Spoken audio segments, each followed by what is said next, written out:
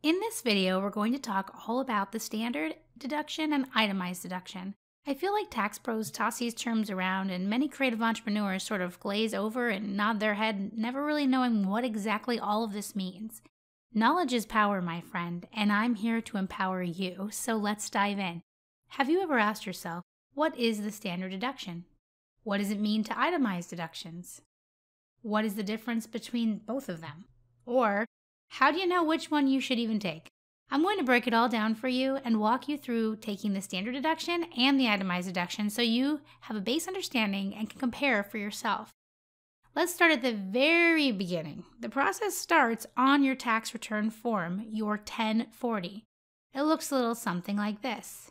If we zoom in, you can see on line 9, it calls for you to enter. First, you'll have to choose, are you taking the standard deduction or the itemized deduction? And you'll enter that here. This is most likely the largest deduction on your entire tax return, which is why it's crucial to understand it. The standard deduction is a flat fixed amount based on your filing status. It's important to note that the standard deduction increases a little bit each tax year. You should also be aware the standard deduction doubled in 2018 with the new tax laws. Here, you can see the tax rates for 2017 through 2020. You can see how it doubled in 2018. When it doubled, it made it harder to figure out if you should itemize or you should use a standard deduction because the standard deduction used to be lower, so it was easier to itemize and get a higher deduction that way. The itemized deduction is a calculation of various deductions. It has nothing to do with your filing status. And all of these calculations happen on something called the Schedule A, and we'll get into that in a minute. Basically, you'll compare the standard deduction to the itemized deduction calculation on the Schedule A. We know the standard deduction is a flat fixed amount, so let's take a look at what gets calculated into an itemized deduction.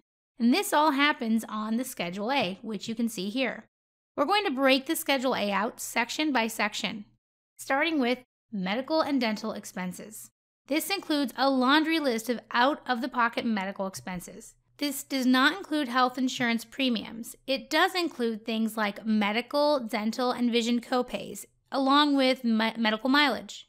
However, you can deduct only the amount of your medical and dental expenses that is more than 7.5% of your adjusted gross income, otherwise known as your AGI. Currently, and it will be 10% of your AGI in 2020. You'll need the actual receipts on file to back up any and all expenses claimed. You'll find a link below to another video I've created that dives deeper into the deduction of medical and dental expenses. Be sure to check that out later. The next section of the Schedule A is taxes you paid. First, you'll have to pick between deducting state and local income tax or state and local sales tax. State and local income tax includes state and local taxes you've had withheld from your paycheck or you've paid as an estimated payment. State and local sales tax includes state and local sales tax paid on food, clothing, and medical supplies and motor vehicles. Next, we have state and local real estate tax. You can deduct real estate taxes paid on any real estate property you own. Then we have state and local personal property tax. This is a personal property tax you paid to the state based on value. For example, maybe you pay a yearly registration fee to the state for your vehicle. Whatever part of your fee for this vehicle is based on value is deductible. However, any portion that you pay based on the weight of the vehicle is not deductible. And not all states have personal property tax. Just like any other tax deduction, you'll need all receipts on file to back up any of the expenses you claim.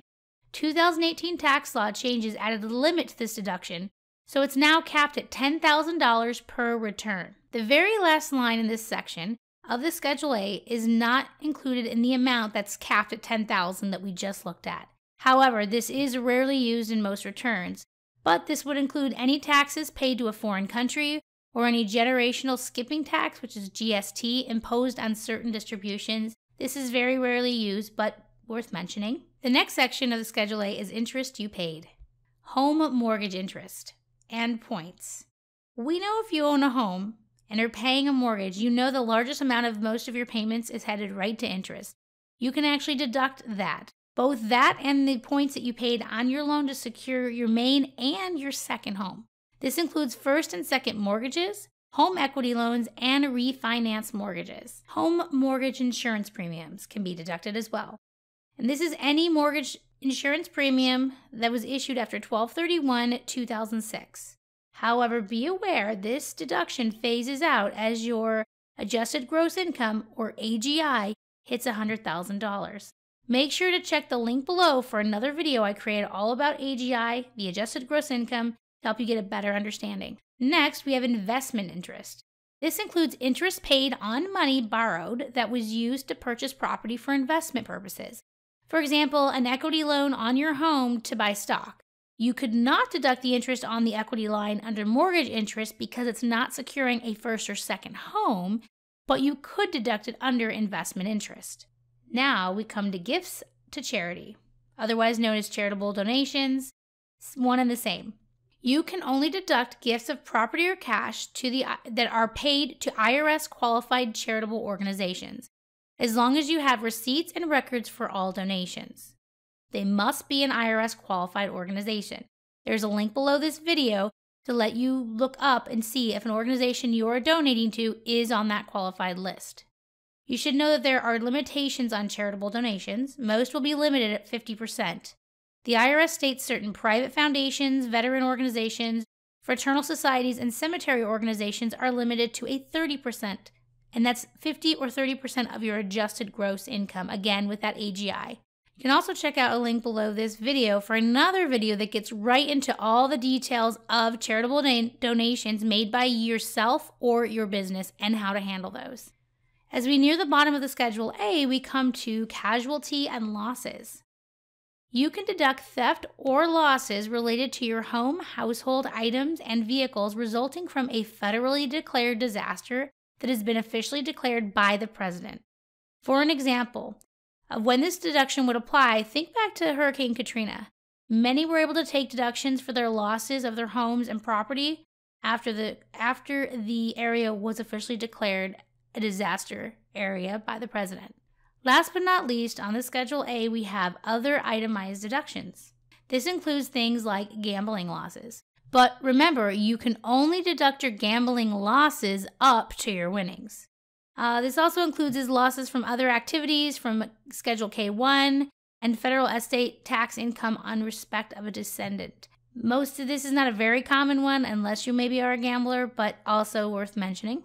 Then you would tally everything up on the Schedule A to see if it comes out to more than the standard deduction allowed for your filing status under the standard deduction on the left here. So when should you itemize deductions, right? Because there is a lot of tracking involved. There's going to be some math trying to figure out, multiplying by some percentages.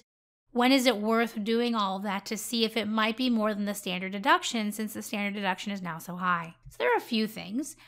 You may want to itemize if you own a first home, but if you own a first and second home, definitely you're going to have a lot of mortgage interest. You may have some mortgage insurance premiums you could add on there. If you have a large amount of medical expenses you're paying out of pocket, if you dive deeper into the link below into the medical and dental expenses, you're going to see a lot of stuff that can be deducted through there, so itemizing all of that.